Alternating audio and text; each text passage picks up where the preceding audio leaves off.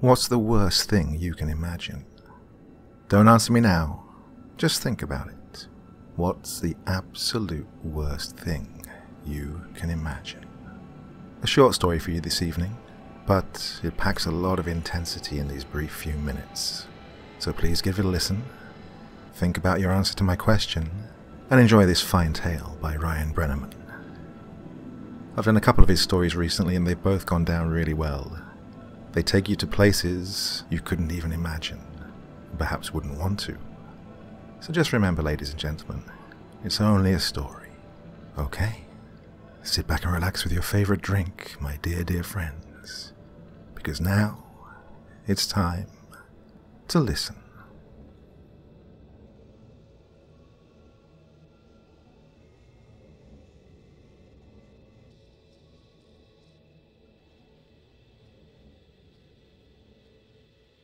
It was hardly past 7 that morning when the Gravedigger saw the earth stir. Fingers, rotted and skeletal, burst forth from the dirt, and with force they pulled their bodies to freedom. It was happening all over. Every grave. Every square inch of dirt was overturned. Soon there were thousands. So many more than the graveyard actually held. A horde of the undead. The Gravedigger watched, with shovel in hand. He found himself simultaneously horrified and fascinated. The creatures stumbled about. They moved with urgency, but their decrepit bodies only allowed for so much. Yelling and screaming, they started to coalesce near the center of the graveyard. They were revolting, damned souls. Just as the Gravedigger went to turn, to flee, a hand gripped his shoulder. The grime soaked deep into his sleeve. It leaked down his arm. Behind him, a man, or what was left of him, stared into his eyes. The corpse's face had long since lost its tissue, but the eyes, returned anew to their sockets, showed only fear. The ghoul spoke to the Gravedigger, and the Gravedigger listened. "Go," it begged of him. "Please, go." What sort of madness was this? What trickery of hell? The Gravedigger brought his shovel to bear, and he swung it down on the corpse. It was met with a revolting, moist crunch. The figure fell. His fingers twitched, and his skull leaked. From behind, 3 more figures came. 2 ignored the Gravedigger. They bent to pick up the wounded husk at the Gravedigger's feet. They dragged him on with all the strength they could muster. They carried him like a wounded ally. The 3rd figure, what had once been a woman, perhaps, spoke to the Gravedigger. She pleaded.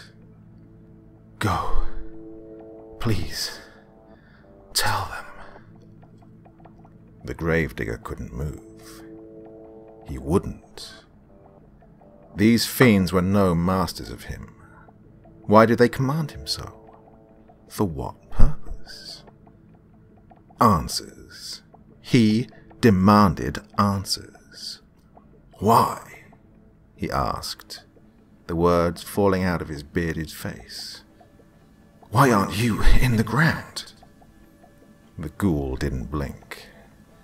She simply told him the terrible truth. Hell isn't safe anymore. Those words. The Gravedigger couldn't even comprehend them. What was the meaning of them? Hell? Safe? What kind of haven was the pit of eternal damnation? What are you talking about? Had she a tear to cry, she would have let it fall. Instead, she had to use her trembling voice to convey her fears. Lucifer is dead. He killed him. He is coming. The words held no meaning for the gravedigger, for he had not been there. He had not seen the horrors that even the denizens of hell itself couldn't describe. Then, from the graves, dark figures with eyes of flame and hatred came. They moved like smoke, and they filled the air with sulphurous fumes. The gravedigger watched as demons, Satan's orchestrators of pain and suffering, began to assist the poor, wandering souls below. They started to stack atop each other. One by one, their bodies built the foundation. What in the name of God? He could only ponder. A collective lamenting cascaded down from the hills around. The gravedigger saw them. From the hills, all around, more hordes moved together. More undead. They lumbered forth, with his cemetery in their sights. Their hellish rendezvous. The gravedigger was speechless. The ghoul instructed him. Go to your family. We'll need them too. He questioned the request. My family? The living, the thing corrected. We'll need them too, if we are to make it. Make it? Where? The ghoul cried as she wandered forth. Urgency flooded her words. The gates. We have to make it to the gates. The gravedigger shook his head. Their aim was clear, but his teachings were concrete. What's judged is judged. He won't take you, or any of us unworthy. That stopped her, if just for a moment. She turned, for he knew nothing. We seek not redemption nor safety, she said. We damned seek to warn the righteous. The honesty in the ghoul's voice brought a heavy weight to the gravedigger's stomach. He couldn't stand. The earth below had started to tremble. The gravedigger fell to the earth as his knees gave in, and with his face to the ground, he heard it. There was a deep, unbridled scream echoing below the surface. A demented laugh. The sound of 1,000 hornet wings and insect feet. It grew closer. As he stood, bodies were flung atop each other, as the demons and the forgotten built their tower to salvation. The ghoul spoke her final truth under her breath, as the gravedigger ran home. God must know that he is coming.